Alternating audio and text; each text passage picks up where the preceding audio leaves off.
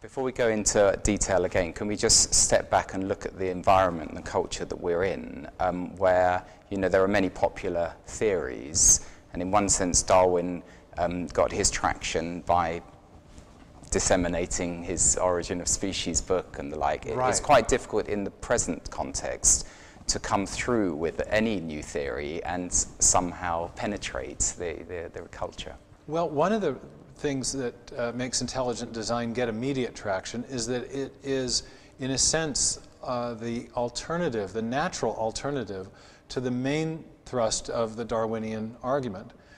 Charles Darwin, it's a brilliant book, beautifully argued, and one of the things that he was trying to show was that the appearance of design that all biologists recognized at the time and that biologists today recognize was the product of an undirected, unguided mechanism, which he called natural selection. And he analogized natural selection to the powers that human breeders were known to have in changing the attributes of a population. I always like to use the example of sheep in the far north of Scotland. And breeders or ranchers of sheep herders would, if they wanted to breed a woollier breed of sheep, they would select the woolliest males and the woolliest females out of the population and allow only them to breed. The next generation would be a tiny bit woollier, and then they'd make the same selection process again, pulling the very woolliest out, allowing only them to breed, repeating through several cycles, and eventually they'd get a woollier breed of sheep. Darwin came along. He didn't use the sheep as an example, that's my example, but with other organisms, and he said, well, couldn't we have a series of natural changes in environment that would produce the same outcome? So for example, using my example, couldn't we have a series of very cold winters that would kill off all but the woolliest males and females so that only they would breed, and so that in the end the outcome would be the same, a woollier breed of sheep.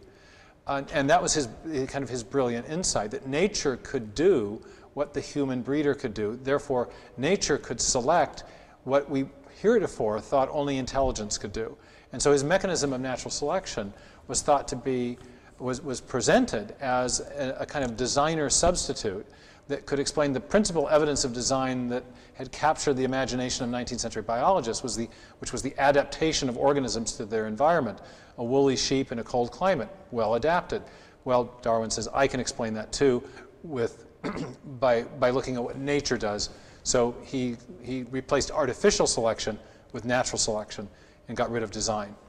And you've written a book, Darwin's Doubt, so that's a very interesting title, considering that it seems as though he sorted the whole argument out, and you've written this book on his doubt. Well, many modern, I call them Darwin's public defenders, people like Richard Dawkins, or in our country, Eugenie Scott, are prone to rhetorical excess. And Professor Dawkins has been quoted as saying that if you doubt the theory of evolution, you're either stupid, wicked, or insane. And then he says he prefers not to think about the wicked bit. But, and in our country, Eugenie Scott had a very prominent hearing about what to teach about the theory of evolution, where a school board was considering the idea that we ought to teach the strengths and weaknesses of scientific theories. The students said, there are no scientific weaknesses with evolutionary theory, and thus the theory ought to be exempted from that kind of a standard. Well, in contrast to that kind of rhetorical dogmatism, Darwin himself was actually very modest rhetorically. And he was aware that the argument that he was presenting, though it had many strengths, it also had some difficulties. And one of them was the problem of the sudden appearance of the major groups of animal forms, the very first animals in the history of life, in a period that we now call the Cambrian, and the explosive origin of animal life is now called the Cambrian explosion. And Darwin was very aware of this event in the history of life, and the sudden appearance of these fossil remains of these animals in the Cambrian strata. And he said that this was a very legitimate objection to the views here entertained. And he described the problem, and he said as to why these animals appear suddenly in the fossil record, he said he could give no adequate explanation.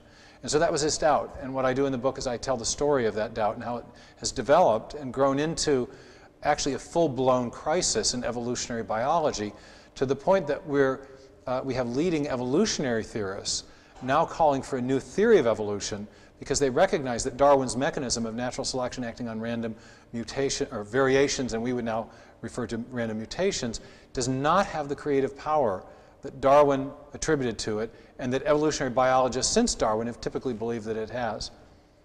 And this term neo-Darwinism, right. Can you sort of expand on that? Sure. It's the neo-Darwinism is the modern version of Darwin's theory, and it incorporates insights from genetics that Darwin was unaware of in the 1850s and 60s. And in particular, it incorporates the idea that mutations are a form of random variation that are driving the evolutionary process, that are producing new form and structure in the history of life. So the Darwinian mechanism was natural selection acting on random genetic variations. Now biologists would talk about natural selection acting on random variations, but also a particular form of variation called mutation, which we understand in terms of changes to the sequences of the genetic, the chemicals that form the genetic text. And proponents of ID, before we go into sure. What they see about the origin of human life, on that specific instance of the Cambrian explosion, how do you read that? Well, maybe we could back up just a bit sure. to define ID, sure. because Darwin's theory is actually very helpful in, you asked a minute ago about the traction that ID yes. is getting, and, yeah. and that it is very hard for a new theory to get traction, but intelligent design, I think, is getting traction for a couple of reasons. One, because we think there's very strong evidence for it, and we can talk about that in a minute, but secondly, because we are framing the argument around the central proposition of Darwinian theory. We're engaging the very question that he designed his theory to engage. All biologists recognize that living organisms give the appearance of design. Richard Dawkins, with whom I disagree, but whom I appreciate for the clarity he brings to the debate, has said that biology is the study of complicated things that give the appearance of having been designed for a purpose. And there he's speaking as a good Darwinian. He's a good neo-Darwinian, but he is expressing the Darwinian view that started with Darwin himself, that the appearance of design is effectively an illusion because there is an undirected, unguided process that can produce that appearance without any guidance or direction behind it. And that process is natural selection acting on random variations and mutations. That's the central argument, isn't it? That's the central argument. Yeah. It's the central proposition of Darwinism. I think it's his central legacy, is his refutation of design and biology, because natural selection, again, can do what the human breeder can do, or any intelligence can do, and therefore we don't need an intelligent designer or creator to explain the appearance of design in life. And intelligent design is taking on that proposition. It's saying that the appearance of design is not an illusion, it's in many cases real, and it's the product of an actual designing intelligence. And so the design that we see is the result of real design, not apparent design.